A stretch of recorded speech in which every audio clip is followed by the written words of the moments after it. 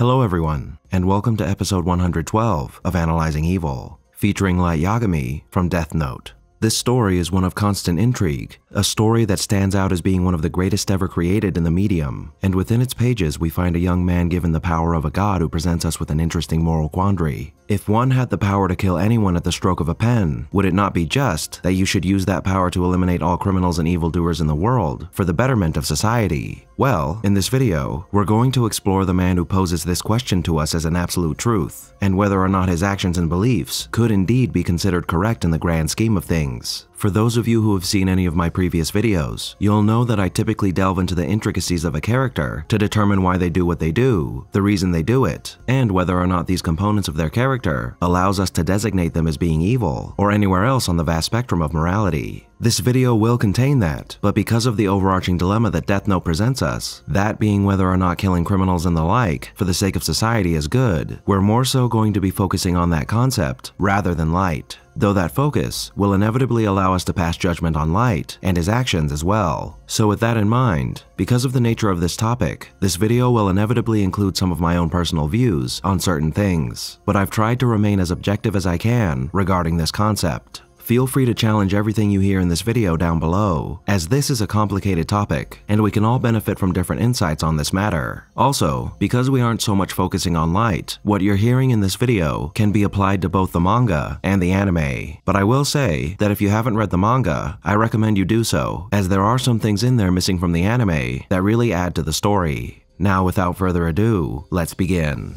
Light Yagami was by all accounts a genius. The son of the chief of the National Police Agency, Light was given every opportunity to allow his intelligence to blossom, and this is shown in the frequent accolades he's given by his peers, mentors, and loved ones regarding his performance in school and on national exams, which he always placed first in. However, Light doesn't just get by with smarts, as he's shown to be exceptionally dedicated to his studies, quick-witted, and resourceful, traits that would later help him succeed in his efforts to create a new world with the Death Note. Now, because Light's father is a member of the police force, the ideals of a man in such a position were instilled within Light from a very young age, and Light's own values reflected his father's, and so naturally, he formed a strong sense of justice. However, where Light differs from his father is in his view that the world is rotten, a place filled with horrible people doing horrible things, and the worst part is, it never changes. Day in and day out, the news reports the deeds of criminals who just never seem to stop, wars that are always being waged, and atrocities that seem to be just around the corner. He's not exactly wrong, but rather than deriving his sense of justice from a desire to serve society, it would appear that Light's is derived from his desire to ensure that the bad are punished for their misdeeds, which is a key difference. Therefore, when Light acquires the Death Note, who he is and what he has experienced so far in his short life result in him developing the idea that he must become the one who will change the world for the better by dealing with criminals in the way they should be dealt with. And upon gaining this power, he becomes a much different person, one whose previous sense of justice has caused him to develop the belief that he will be the martyr who will bring ultimate justice to the world, giving his heart and soul up to do what needs to be done for the sake of humanity. Though to what degree he can claim to hold the title of martyr is debatable, as Light often likens himself to a god who will shape the world anew, which along with his propensity to use everyone around him in order to accomplish his goals without much regard for their safety or well-being, could indicate that Light was a natural-born narcissist. However, because we have minimal exposure to who Light was prior to obtaining the Death Note, it's difficult to say whether or not he is, as it's quite possible that Light would never have displayed many of the traits he shows after his ascension to Kira had he not acquired the Death Note. And even if we take into account who Light is after he forfeits the Death Note halfway through the series, we still aren't any closer to deciphering whether or not these traits are an intrinsic part of who Light is, as again, our exposure to a Light untainted by Kira is too limited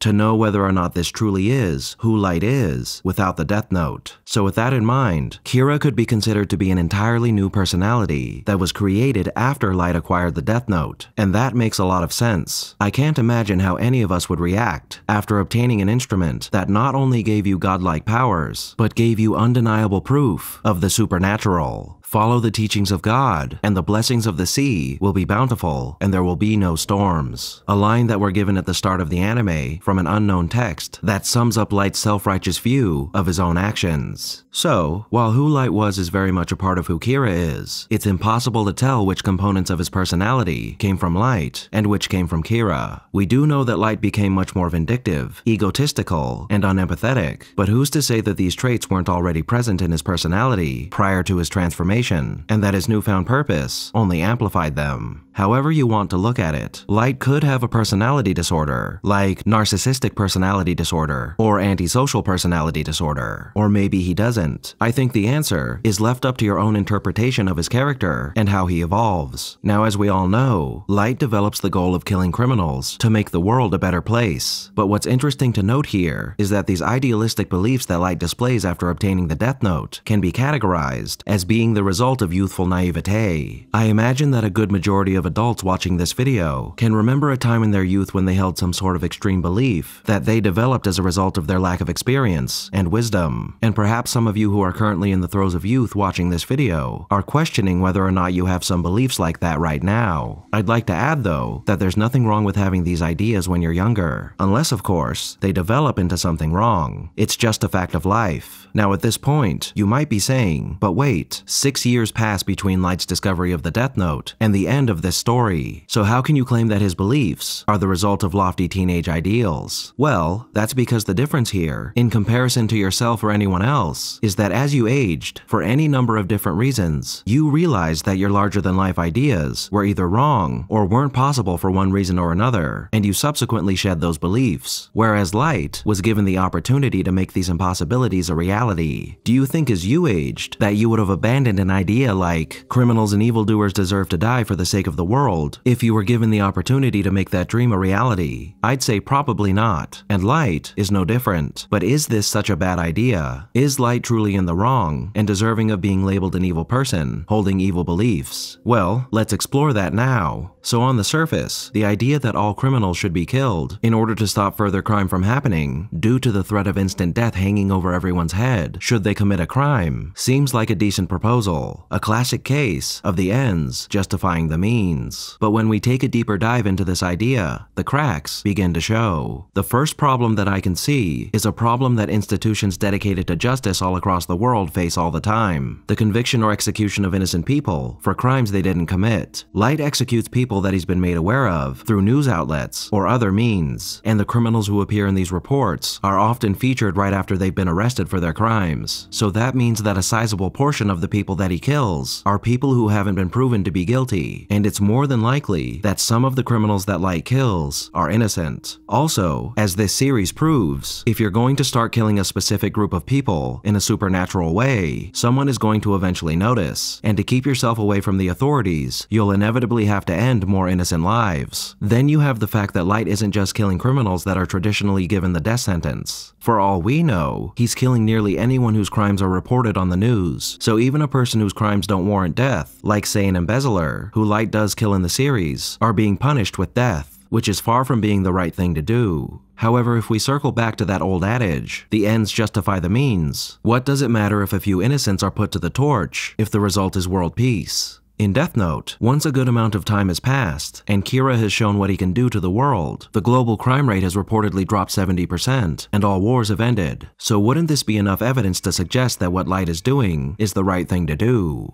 Well, yes and no. Evil isn't something that just sprouts up one day out of nowhere. It's created by a whole bevy of different factors, which includes a person's upbringing, education, social status, wealth, and everything else you can imagine. So while Light might be stopping crime at the moment, he hasn't fixed anything that led to people committing those crimes in the first place. And just like criminals have changed their tactics to survive in the digital age, they changed their tactics so they could survive in the Kira age. And the fact that crime has only been reduced by 70% is a testament to that. So then comes the problem of eliminating every other problem in the world, as just eliminating criminals obviously doesn't fix the world, and we're shown that Light realizes this when Taro Mikami, through Naomi Takada, tells everyone that he's going to essentially start killing lazy people so he can eliminate laziness, something that Light seems to agree with when he says to himself that Mikami is starting this part of the plan too early. And I believe that this notion proves one thing in particular, that no one human being should have this power, as the possibilities it allows is a slippery slope that will lead to horrendous abuses of that power in service to one's own personal goals or their desire to shape the world into a better place at the expense of innocent lives. Now, if Light were actually a living, breathing god, there wouldn't be much we could do or say about this situation, as what are human beings in the face of divinity? But Light is not actually a god, he's a human, and therefore we can say that a human holding such a power over others is not only dangerous, but using that power in the way that Light uses it is more likely than not wrong. And there are several reasons why that is. To get a better idea of how we can determine this, let's first discuss how we can determine that something is right or wrong by using an example of how we are able to establish objective morality. Now, the vast majority of people watching this video knows someone that they love and would protect at any cost, be that a sibling, a parent, a child, a friend, or anyone else. Chances are that you can think of at least one person that you would never wish death on. So with that in mind, for example, it's reasonable to suggest that since I wouldn't like it if someone killed my mother, someone else probably wouldn't like it if I killed their mother either. As with any scenario, there are of course exceptions, but from this common ground regarding morality, we can derive near objective moral foundations, which we can then use to create laws. And though there are different views on morality, different sources from which we derive our morals, such as religion, and different systems in place across the world that deal with morality in varying ways, you can find that the entire world more or less agrees that certain actions are objectively evil and that crimes should be punished, even if the way in which that evil is perceived and the way in which those crimes are punished are placed differently on the spectrum of morality and justice. And this is true whether you believe that morality is derived from the divine or not, as what really matters is the general consensus of the majority of people regarding their feelings towards actions both good and evil. A Hispanic person doesn't want to see their loved ones murdered any more than an Asian person does. A Hindu and a Christian can agree that murder is abhorrent and needs to be punished without having to convert to the other's religion. They might handle it differently, but every governmental body on the planet can agree that murder is wrong. Yes, if you put 1,000 people in a room and ask them all if murder is wrong, and one person says no, it isn't, that means everyone doesn't agree that murder is wrong, and therefore, saying murder is wrong isn't technically objective, but what makes it essentially objective is asking yourself one simple question. If 0.001% of the population actually truly believes that murder isn't wrong, do I really care what they think? I imagine the answer to that question is no. Therefore, we can use examples of objective morality to better evaluate whether or not something that could be considered to be a branch of that moral dilemma is closer to being objectively evil or subjectively evil. So with that in mind, are Light's actions closer to being objectively evil or subjectively evil? With all that we've discussed about the implications of his plans so far, I believe that his actions are closer to being objectively wrong. However, one of the biggest challenges that this series presents us with is the constant battle that a lot of people in it face in regard to their beliefs regarding Light's actions. And because we can't argue that his results aren't overall a net positive, it's hard to definitively claim that what Light is doing is evil. And your answer to that question may be very different than mine, depending on your own beliefs. However, I believe it becomes easier to objectively look at this scenario when you take into account a few things. First is that most, if not all of you, can agree that killing innocents is wrong, and Light kills his fair share here. And even though we can again circle back to the whole ends justify the means argument, I'm never a fan of murdering innocents for any reason, and hopefully you aren't either. Now, I'd like to clarify that there's a big difference between murdering innocents and killing innocent people due to some sort of unfortunate circumstance. For example, if 10 people were drowning right in front of you, and the only way you could save 9 of them was to drown one of them, that's an entirely different situation and moral dilemma that warrants its own separate discussion.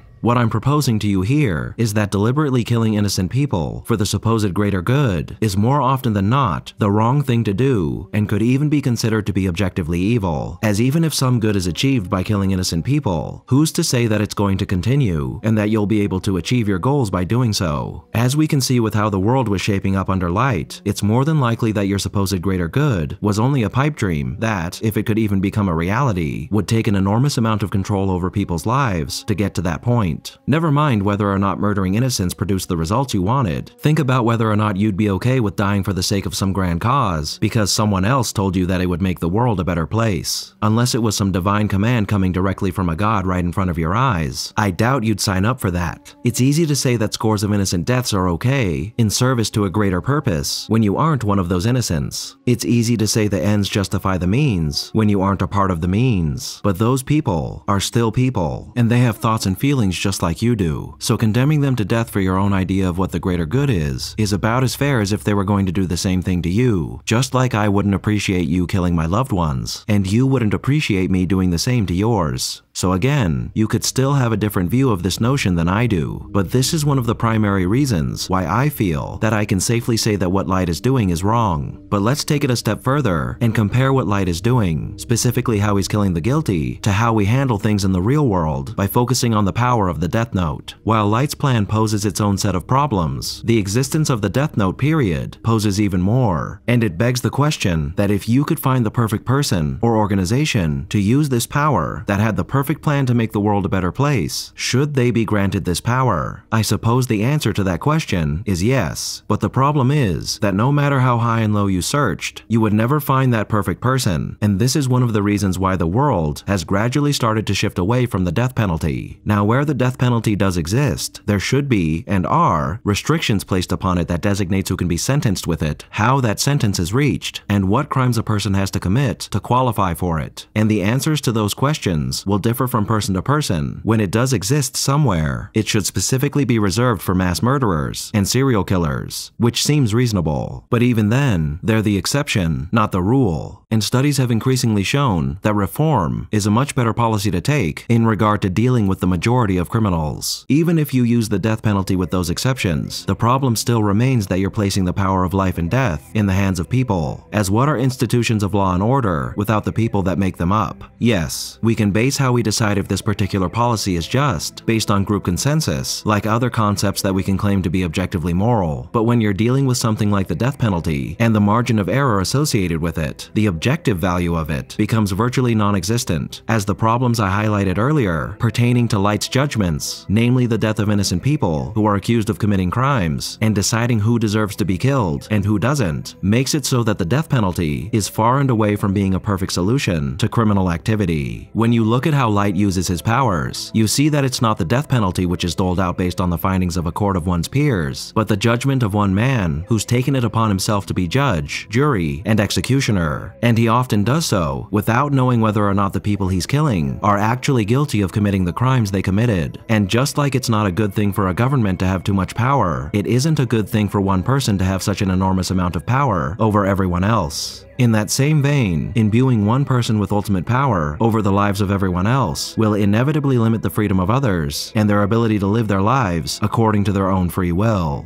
Based on the way he has to accomplish his goals, everything that Light does as Kira in this series is evil, as it's not like he's apprehending unknown murderers and bringing justice to them when the justice system failed. He's killing criminals who have already been arrested, that are either awaiting trial or have already been convicted of the crimes they're accused of committing, some of which likely do deserve to die, but who are already on the path to reaching that point anyway. And again, for all we know, there could be plenty of people who have been accused or convicted of crimes who are actually innocent that Light murders. So all of his crimes either fall under the category of murdering innocents for the greater good, or circumventing already established judicial rulings to accomplish the same goal. And as I said earlier, it's not as if the results he produced by doing so guaranteed that the world would remain a better place than it was before he became Kira. And this becomes even more of a hard hard truth when you factor in that Light will die one day, and there is no guarantee that he'll be able to pass on the powers of the Death Note to a suitable person who will be able to continue imposing his plan for the world upon it. So in the end, with all this in mind, is Light an evil person? No, he's not. You might be a bit shocked at that answer, considering everything we've discussed throughout this video, but to claim that a person is evil, you have to establish that the actions they're taking are more or less centered around their own desires. If Light were killing people simply to satisfy his own bloodlust, then yes, we would be able to claim that he is an evil man. But he was killing people in order to make the world a better place. You might be saying that you could say the same thing about dictators and despots who claim to be doing what they're doing to make the world a better place. But I challenge you to find a single one that wasn't doing what they were doing for themselves or to subjugate one group of people in order to advance the well-being of a specific group of people. Light as Kira is similar in many ways to a dictator, but to his credit, he wasn't singling out specific criminals of certain races or beliefs to be murdered. He was eliminating anyone across the world who he deemed to be evil so he could make the world a better place. However, as I said earlier, his actions are still evil for all the reasons I've given you so far, not to mention that the number of people that he killed is north of 200,000. In this way, I believe Light is best categorized as an anti-villain. He's still a villain, but he's much more like Ozymandias from the Watchmen series, a man who murdered millions of people in order to end the threat of nuclear war, a man whose good intentions was soaked with the blood of innocents. Light is naive, narcissistic, and incredibly misguided, but Light himself is not evil. But sometimes all you need to sow evil in the world is a hopeful dream and a path to achieve it. And as this series has showed us, that path to utopia and glory can sometimes be shrouded in a choking miasma of death and destruction. Thank you all for tuning in to this episode of Analyzing Evil, and I hope you've enjoyed. What are your thoughts on Light? Did I miss anything? Let me know down below, and leave a suggestion for a villain you'd like to see featured while you're at it. If you like this video, hit that thumbs up button, and make sure to subscribe if you haven't already. A big thank you to all of my subscribers, to my patrons, and to anyone who's decided to honor me with a super thank, and a most vile thank you to those whose names you're seeing on screen now.